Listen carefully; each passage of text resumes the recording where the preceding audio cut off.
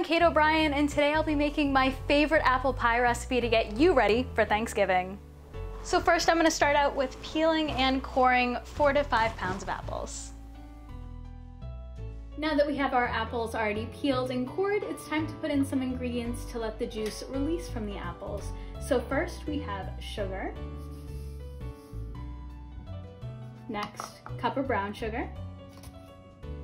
And then finally, we have 1 teaspoon of cinnamon, 1/4 a teaspoon of nutmeg, cardamom, allspice, and ginger.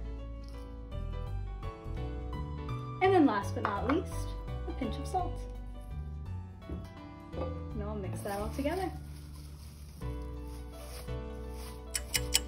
Now while we wait for our apples to settle, time to take care of the pie crust. First, we're gonna grease our baking dish, and then we'll slice open our pie crust. And now that the pie crust is all set inside the baking dish, it's time to start making the lattice that'll go right across the top of the pie over the apples. And now we're gonna take the other half of our pre-made pie crust and cut it into lattice for the top of the pie. So you wanna unroll this first, lay it down right here on some parchment paper, and then start slicing.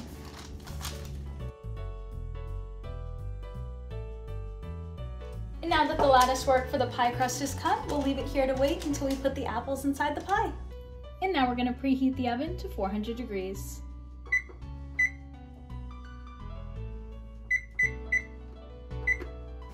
Now that all the juice is released from the apples, we have a nice syrup at the bottom of our bowl right here, and we're gonna pour in some cornstarch to make sure the apples don't stick together while we're cooking. Once your cornstarch is all mixed in, you're gonna take your apples and you're gonna layer them all around the bottom of the pie crust dish.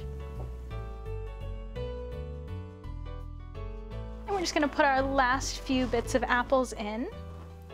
And we're gonna take all this nice juice that we've collected. It's a nice syrup now with all the brown sugar in it. And we're gonna take this and we're gonna pour it right over the top.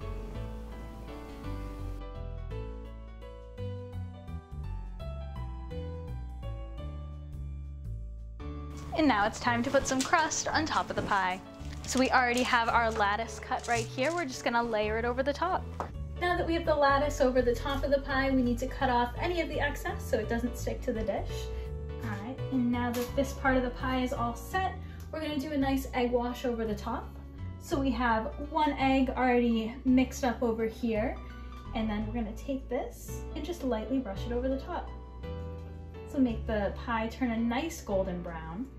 Make sure you brush it on nice and thin.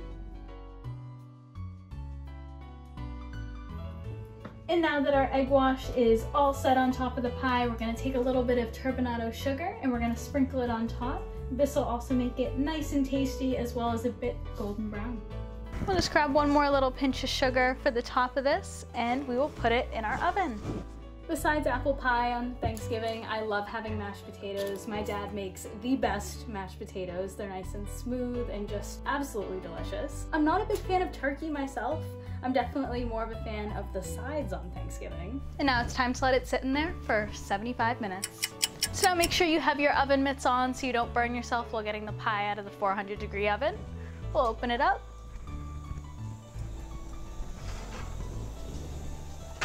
And voila, she looks beautiful. So as you'll see, it turned out to be a little bit more of an apple pie crumble, but that's okay because as you see, we do have some ice cream right here, and ice cream does indeed make everything better. For Hofstra Today, I'm Cait O'Brien, and this was my apple pie recipe. Back to you.